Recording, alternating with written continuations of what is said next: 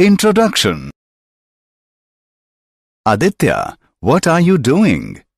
I am reading my favorite comic. And what are you doing on laptop? I am doing video chat with my friend. Video chat? What is that? Come here, let me show you. Video chat can be done with the help of internet. It is an application of communication system. In a communication system, there are three major components: sender, communication channel, and receiver. In case of video chat, I am the sender. Internet is the communication channel, and my friend is receiver. Okay, now I understand and I want to know more about this. Students, today we will study more about the communication systems.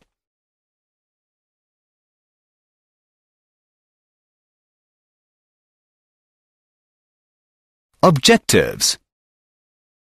At the end of this lesson, you will be able to know elements of communication system, define basic terminologies, calculate bandwidths of signals, understand about bandwidth of transmission medium, explain the propagation of electromagnetic waves, know modulation and its necessity, define amplitude modulation, analyze the production and detection of amplitude modulated wave. Elements of a communication system. Communication means sending of a message from one place and receiving it at the other place through some mean. A communication system basically contains three elements. Transmitter.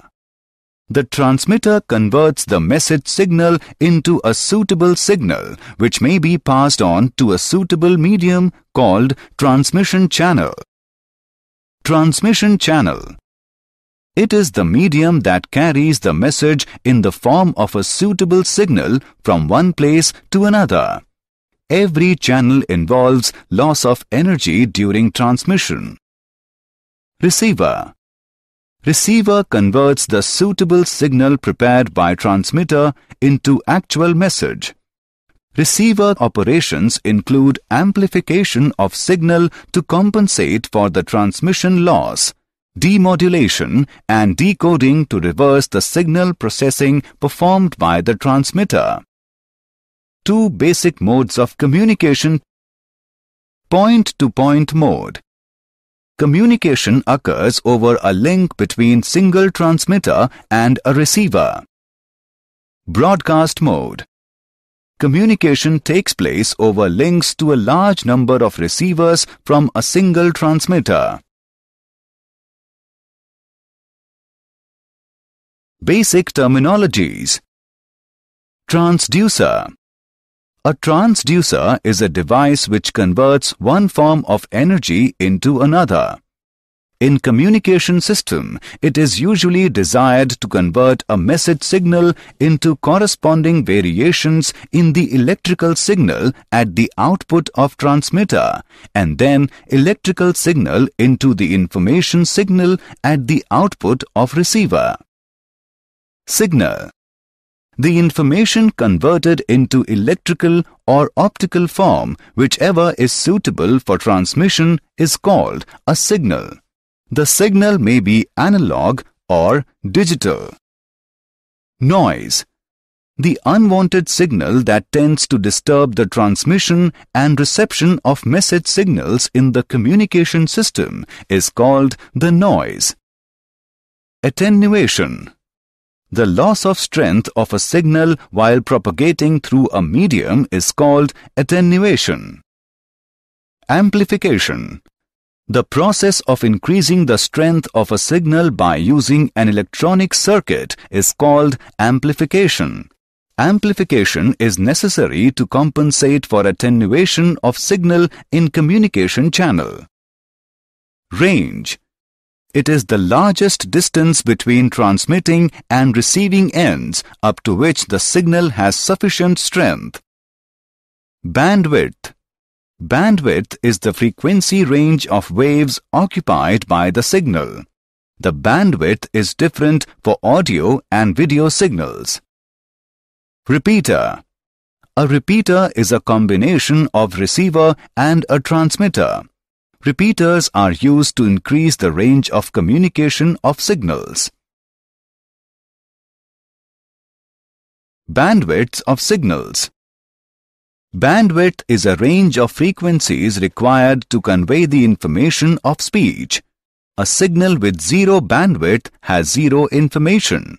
More bandwidth is required for signals with more information. A signal has a bandwidth B if it contains a range of frequencies. B is equal to delta F is equal to F2 minus F1, where F2 is the highest and F1 is the lowest significant frequency of the signal. For example, the bandwidth of a telephone speech signal, where B is equal to 3 kHz, with F2 is equal to 3 kHz and F1 is equal to 0. Baseband signals are produced by sources of information. For transmission purposes, the baseband signals are shifted to higher frequencies by the modulation process and are then called the passband signals. Bandwidth of transmission medium. The transmission channels are of three types. Wires. The widely used wire medium is a coaxial cable. The bandwidth of coaxial cables is about 750 MHz. Such cables are usually operated below 18 GHz. Free space. The free space transmission medium communicates radio waves over wide range of frequencies, from a few hundred kHz to a few gigahertz. This frequency range is further subdivided for allocation of various services. Optical fiber. An optical fiber has frequency range 1 terahertz to 100 terahertz. It offers a transmission bandwidth more than 100 gigahertz.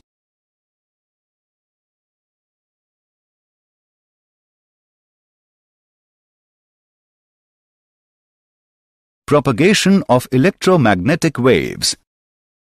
The Earth's atmosphere presents an exciting range of gaseous layers in which electromagnetic waves of different frequencies propagate in a variety of ways. The electromagnetic waves can be transmitted through three processes: ground wave propagation, space wave propagation, and sky wave propagation. Ground wave propagation. These are the wave radiated by antenna that travel parallel or at lower angles with respect to Earth's surface. As ground wave passes over the surface of Earth, its energy is absorbed by Earth's atmosphere. Therefore, they die out after traveling a short distance. Hence, ground wave propagation can be sustained only at low frequencies, 500 Hz to 1500 kHz. Space wave propagation. The space waves are limited to troposphere region of atmosphere and have two components. Direct waves. These waves travel directly from transmitting to receiving antenna. Reflected waves. These waves travel from transmitting antenna to Earth and then reflected to receiving antenna. Sky wave propagation. These are waves radiated by antenna at large angles, travel upward and then reach the receiving antenna after suffering reflection from ionosphere. The frequency range for sky wave propagation by ionosphere reflection of radio waves is from a few megahertz up to 30 megahertz. The refractive index of ionized layers depends on frequency and given by under root 1 minus 81 upon f square. Example: Let's take an example. A TV tower has a height of 200 meters. How much population is covered by the TV broadcast if the average population density around the tower is 1,800 km minus square? Given that the radius of the Earth is 6,400 kilometers. Let's see the solution. Given values are H is equal to 200 meter. Population density is equal to 1,800 per kilometer square. Earth radius is equal to 6,400 kilometer. The range of transmission is given by D is equal to under root 2HR. Now, put the values and calculate. We get the value of D is equal to 5.06 into 10 raised to the power 4 meter. Area covered by transmission is equal to pi d square. Population covered is equal to area into population density. Now, put the values and calculate. We get the value 1.447 into 10 raised to the power 7. Hence, 1.447 into 10 raised to the power 7 population is covered by the TV broadcast.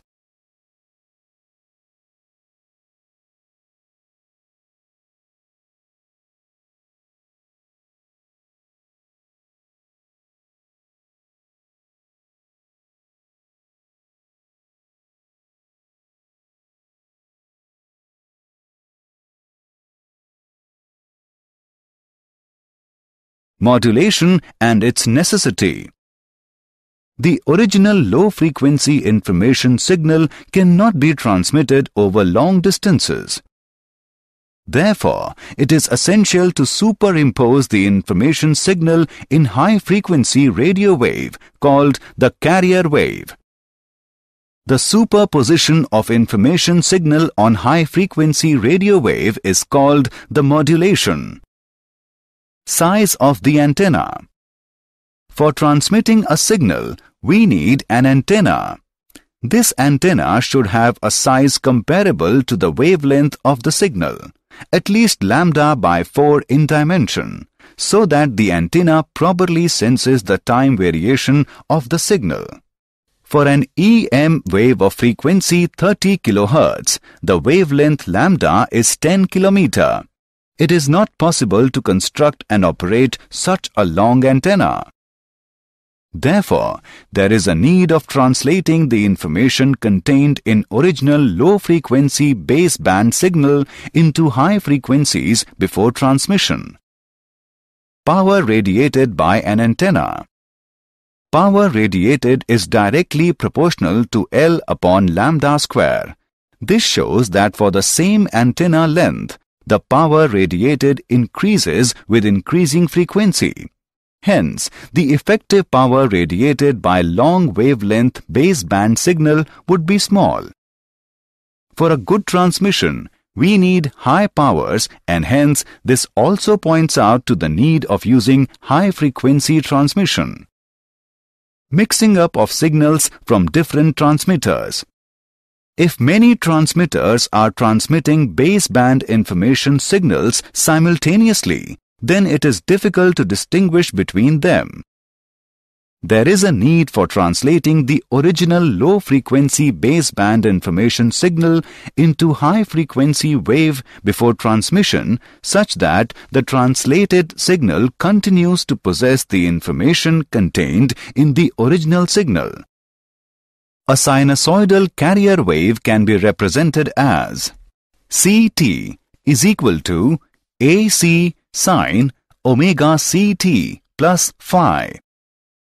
There are 3 types of modulation: amplitude modulation, frequency modulation, and phase modulation. Amplitude modulation. We consider the carrier wave and modulating wave are represented by VCT is equal to VC sin omega CT. VMT is equal to Vm sin omega mt. When a carrier is amplitude modulated, the instantaneous modulating voltage Vm is superimposed onto the carrier amplitude Vc. When the modulation is present, the amplitude of the carrier is varied by its instantaneous value. The modulated carrier wave is given by Vt is equal to Vc plus Vm sin omega mt multiplied by sin omega Ct, which can be written as Vt is equal to Vc sin omega Ct plus mu Vc sin omega mt sin omega Ct, where mu is equal to Vm by Vc is called the modulation index. We can also write the above equation as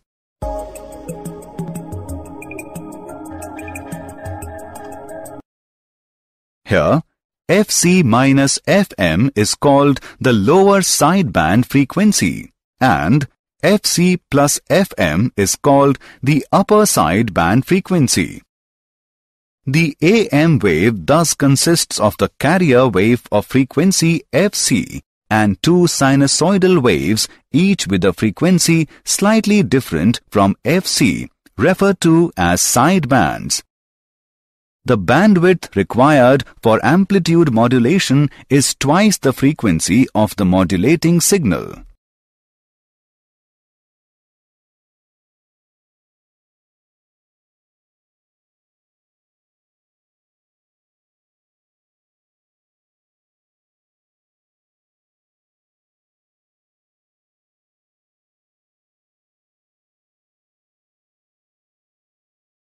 Production of amplitude modulated wave. Here the modulating signal is added to the carrier signal to produce the signal xt. This signal is passed through a square law device, which is a non-linear device which produces an output given by yt is equal to bxt plus cx square t, where B and C are constants. The signal is passed through a band-pass filter which rejects DC and the sinusoids of frequencies omega m, 2 omega m and 2 omega c and retains the frequencies omega c minus omega m and omega c plus omega m. The output of the band-pass filter, therefore, is an AM wave. The modulated signal cannot be transmitted at low power. The modulator is to be followed by a power amplifier which provides the necessary power, and then the modulated signal is fed to an antenna of appropriate size for radiation. Detection of amplitude modulated wave. Detection is the process of recovering the modulating signal from the modulated carrier wave. The transmitted message gets attenuated in propagating through the channel. The receiving antenna is therefore to be followed by an amplifier and a detector. The carrier frequency is usually changed to a lower frequency called an intermediate frequency. Then the detected signal is required to be amplified. The modulated signal is passed through a rectifier. The envelope of the signal is the message signal, and then the signal is passed through an envelope detector.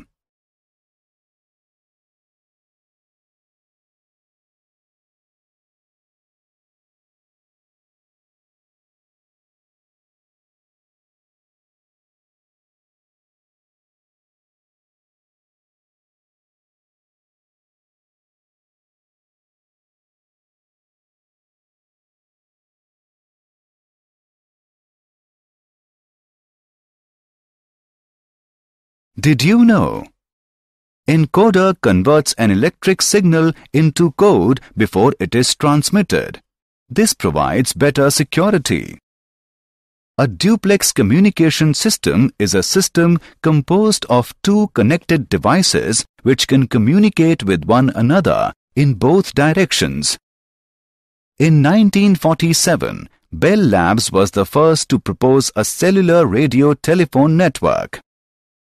In 1994, American government releases control of Internet and WWW is born, making communication at light speed. Summary. Let us summarize what we have learned. Communication means sending of message from one place and receiving it at the other place through some mean. Transmission channel is the medium that carries the message in the form of a suitable signal from one place to another. The information converted into electrical or optical form, whichever is suitable for transmission, is called a signal. Bandwidth is a range of frequencies required to convey the information of speech. A signal with zero bandwidth has zero information. Sky waves radiated by antenna at large angles travel upward and then reach the receiving antenna after suffering reflection from ionosphere.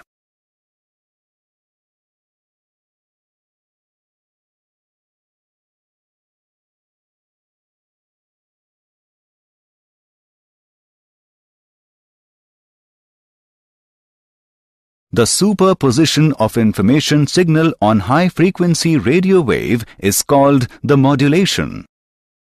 The bandwidth required for amplitude modulation is twice the frequency of the modulating signal. Detection is the process of recovering the modulating signal from the modulated carrier wave.